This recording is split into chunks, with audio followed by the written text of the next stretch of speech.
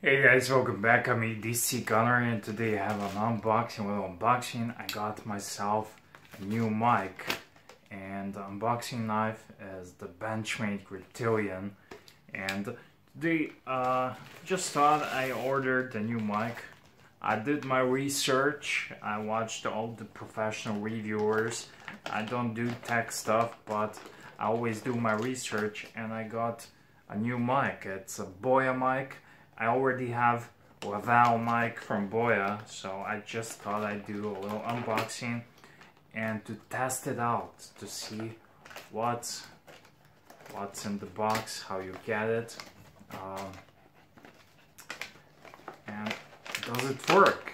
So my main issue is, does it work? Right now I'm recording this on my smartphone through the smartphone mic, built-in mic. So here's the box, how you get it. You get this little fella. It's actually quite firm.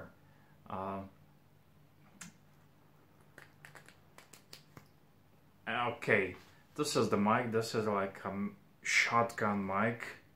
You can use it for DSLR or the smartphone. So you get this one, you get this, we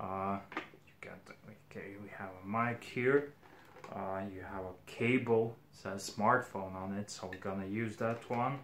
There's another one for the normal cameras.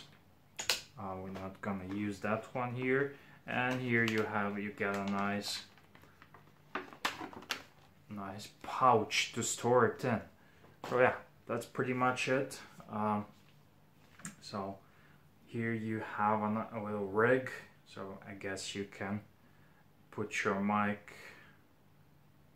It's nice and firm, has a little shock absorber, but it's very firm. And here, this is the rig for the tripods, and I haven't really prepared myself for this one, so I got this normal tripod. I'm gonna try it off, and I'm just interested to see the length of this cable. Okay, so this part with the three rings, I guess, goes into the phone.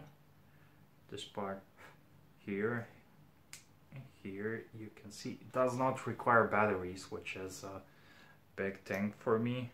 I don't want to worry too much about batteries all the time. And I guess right now I'm gonna hook it up to my phone.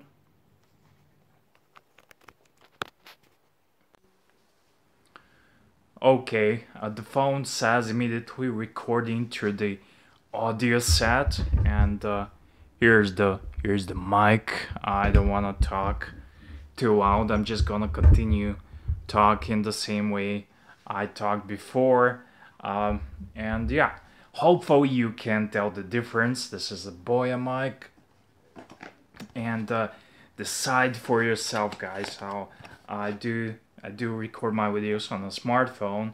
So here you have the mic. It can go on DSLR. I did some research, saw some reviews, YouTube reviews. It comes highly recommended. It's not expensive. I will put a link where I got it in the description box. So yeah, that's it. Thank you for watching, and see you guys on the next one. Wristwatch check for my watch, guys.